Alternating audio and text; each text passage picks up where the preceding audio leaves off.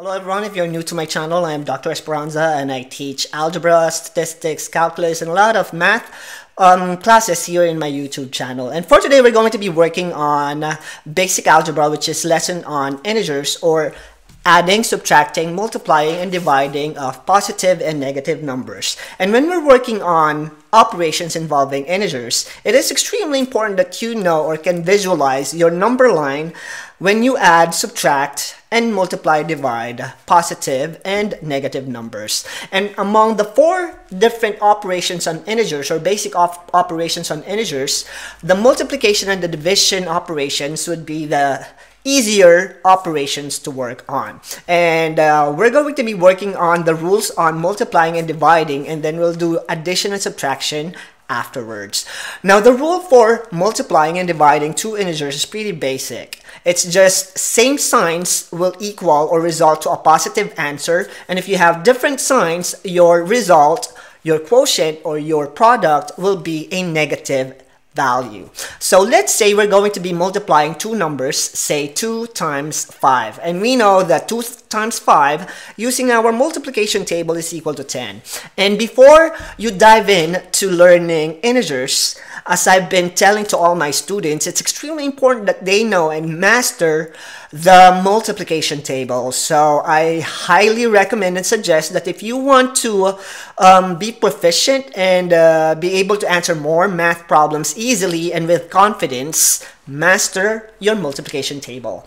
Now, in multiplying two or more numbers, there are several notations or how we write expressions or equations in mathematics. Sometimes the multiplication operations can be represented by a parenthesis or a dot. So these are some of the operations or notations that you will see when we are multiplying two or more numbers. Now, going back to the rules in multiplying two numbers, let's say we have 2 times -5, and the notation that we're using will be the parentheses. And we know that 2 times -5, applying the rule, since we know that different signs will give you a negative result, your answer will be negative. Now, all you need to do is to supply the correct product by knowing your multiplication table. So the answer will be -10. So if I have the same two numbers but with negative signs, say -2 times -5, the answer or the product of the two numbers would be +10 because they have the same negative value for 5 and and 2. So if I have -2 times +5, my answer will be -10 because one of the numerical value is negative. So these are the rule that you need to use when you are multiplying two numbers. And if you have 3 or more numbers to multiply together, we have another rule that you need to remember. If you have an even number of negative signs, your answer or product would be positive. And if you had an odd number of negative signs in your product or your expression, your answer will be negative. So let's say we have -2 times 5 times -1, and there are two negative signs right here, which is -2 and -1, and since we have an even number of negative value, our answer will be positive, and it's just 2 times 5 times 1, which is equal to +10. And if I have -2 times -5 times -1, since I have an odd number of negative values, which is -2, -5, and -1, my answer will be negative because I have an odd number of negative value, and it's going to be -10. So these are the basic rules on how to multiply integers. And the good thing about multiplying and dividing integers is that they share the same rule, which is same sign is positive and different sign is negative. So if I have 30 divided by 5, 30 divided by 5, knowing my multiplication table is equal to 6. And just like multiplication, we have several ways on how we can present an expression or equation involving division. Sometimes you'll see it in fraction form, and in this case, 30 divided by 5 is an improper fraction, 30 all over 5. And if we are using parentheses, we can also have 30 and 5 inside the parentheses and divide them, and it will be 6 still. And sometimes we can also use the slash or this particular fraction in representing 30 divided by 5, which is also equal to 6. So again, different notations, but the same way on how you simplify the equation. So let's say we have 30 divided by negative 5, and since we know that 30 divided by 5 is equal to 6, but since 5 is negative, our answer or quotient will be negative 6. And if I have negative 30 divided by negative 5, since they have the same sign, my answer will be positive, and it will be positive 6. And if I have negative 30 divided by positive 5, since they don't have the same sign, it will be negative. So the rules for dividing and multiplying are just the same, but it's important that you should know the rule and you should know the different notations on how we present multiplication and division, because 30 divided by 6 can also be represented as negative 30 divided by positive 5 in this form, and we know that the result is going to be negative, and it's going to be negative 6. And if I have negative 30 all over negative 5, my answer will be positive, and it still be positive 6. So that's how we multiply and divide integers or positive and negative numbers. These are just the rules that you need to remember, which is pretty plain and simple. And what we're going to do next is the addition and subtraction operation of the positive and the negative numbers. And in this particular case, you need to know and visualize your number line in your head. So that is the intention and the objective of this particular lesson. I want you to know how to use the number line in adding and subtracting of integers, and eventually, when you do most problems using the number line, you'll be able to memorize or visualize it in your head, and it will be a lot easier to answer positive or addition and subtraction of positive and negative numbers. So let's say that we're going to be using the number line in adding and subtracting two numbers. We know that 3 plus 5 is equal to 8, and we also know that 10 minus 8 is equal to 2, because those are just simple math equations that we're solving. But how do you visualize it in your number line? So this is your number line, and in the middle it's going to be 0, and on both ends we have the positive and the negative numbers or values. So since 3 plus 5, we're going to start at positive 3, and we're going to move 5 units going to the positive direction. We are going to end up with 8 as our answer. So if we add 3 and 5 using the number line or visualizing our number line, 3 plus 5 is that it's positive 3, and you move 5 units going to the positive, so we end up with 8. So this is our value. And for 10 minus 8, we'll start at 10. And minus 8 means from 10, we're going to move 8 units going back to the negative sign, which is going to give us 2. And that is how we use our number line to visualize our addition and subtraction operation. So addition is moving to the right, and subtraction is moving to the left. So that is what you need to remember when you're working with your integers.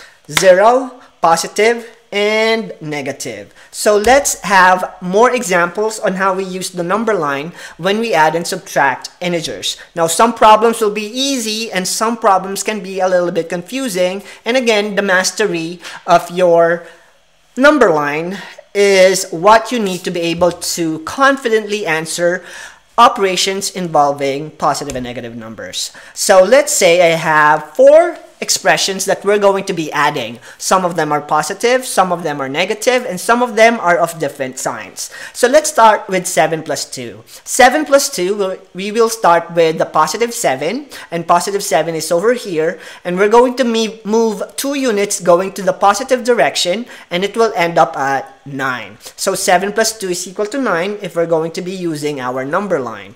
So if I have negative 7 plus 3, that means I'm going to start at negative 7, and I will move 3 units going to the positive direction, which means I will end up with negative 4 as my value. So that is my negative 7 plus 3. And as I've mentioned, the closer your negative value is to 0, the bigger it gets, or the bigger the value for that number gets. Now, let's say you have negative 10 plus 10. So that means I'm going to start at negative 10 and I'm going to move to the positive direction.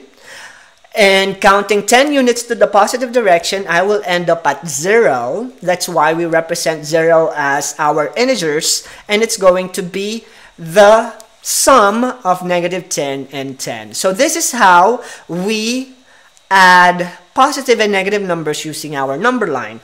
And if you've noticed, all our arrows and direction is always moving to the positive side, which is the movement to the right, because all of them are addition. Now, the next set of problems that we're going to be working on will be subtraction.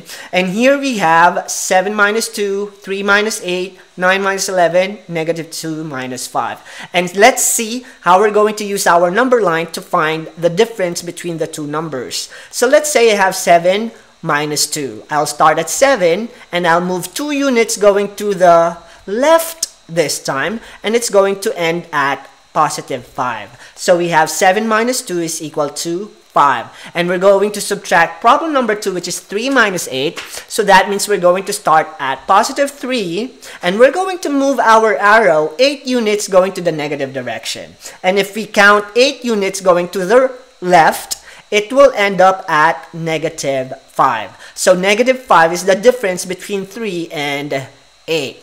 And if I have 9 minus 11, that means I'm going to start at positive 9, and I'm going to move 11 units going to the left, or the negative sign, and I'm going to end up with a negative answer, and it will be negative 2. So that is how you use your number line so that you can confidently answer the addition and subtraction operations of integers. So you don't need to guess whether you're going to be adding or subtracting two numbers, or going to end up with a positive or a negative sign, because you are visualizing the number line on how it works so that you can accurately answer the expression that you're working on. So if I have negative 2 minus 5, your answer will be shown in your number line. So you will start at negative 2, and from negative 2, you're going to be moving further to the left, 5 units going to the negative sign, and it will end up with negative 7.